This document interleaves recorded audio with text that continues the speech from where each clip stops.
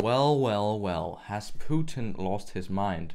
Has Joe Biden lost his mind as well? And what is truly going on right now in the stock market? Today we're going to look at Marc Cuban because he has just come out and said some things about the markets and the Ukraine situation and a potential rate hike. All these things, he has just covered that on CNBC. All headlines here on Yahoo Finance seems to be just bad news. Stocks plunge as Russia-Ukraine situation escalate. Markets are on a war footing. Here's a worst case scenario.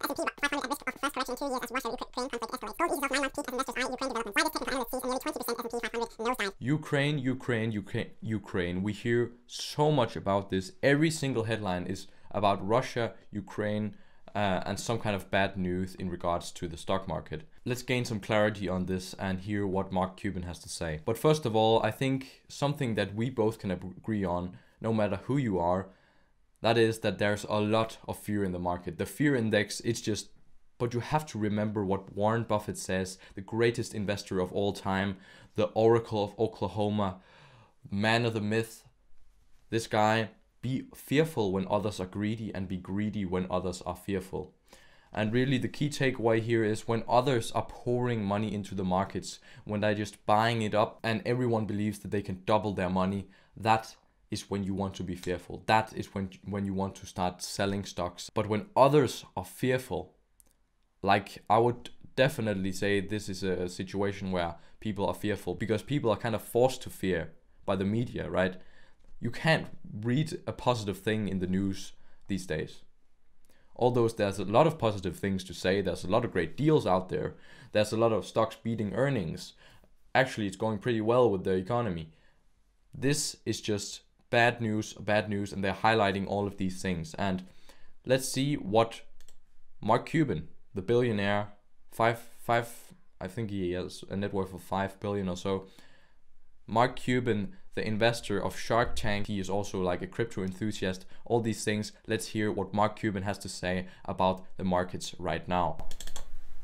Let's go. What do you make of how the markets are digesting this? I know you've often reminded me over the many years, you know, that markets sometimes will respond first on a good news item, buying up on it, sell first on a bad news item, you know, selling off on it.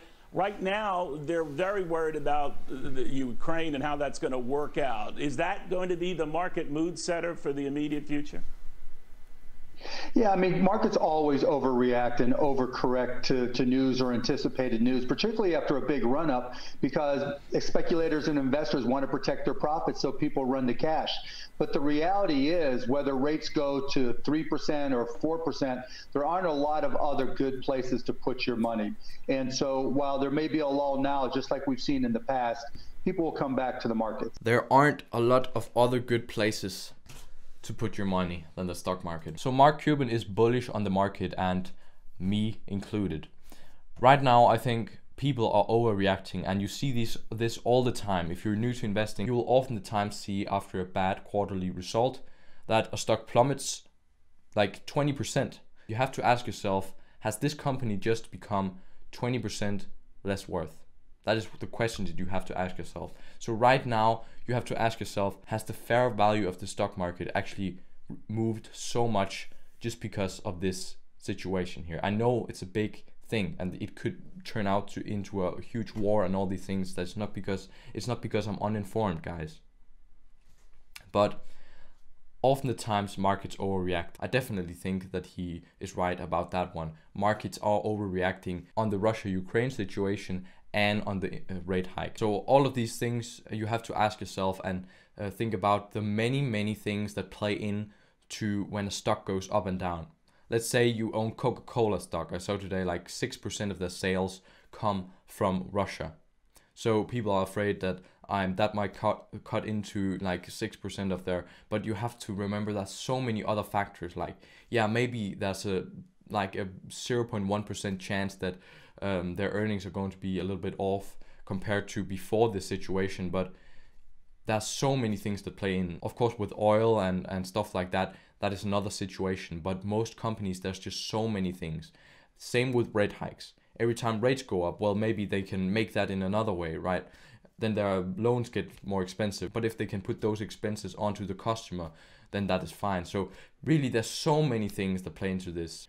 But the only thing that you can really be sure of in these times is that if you put your money in value investments, in good value investments, and you buy companies, good companies at fair prices, then you cannot go wrong. Then you will win the game. Of course, go out and make your own research before investing. I'm not saying that there couldn't be some huge escalation in fear. We have already seen fear levels just rise so much. So I'm not saying that society can't like push that, the media can't push that even more. I'm just saying try to take out all of the noise and try to see clearly, because that is what people aren't doing. They're not seeing clearly. They're seeing all these things are going in and disturbing their clear vision.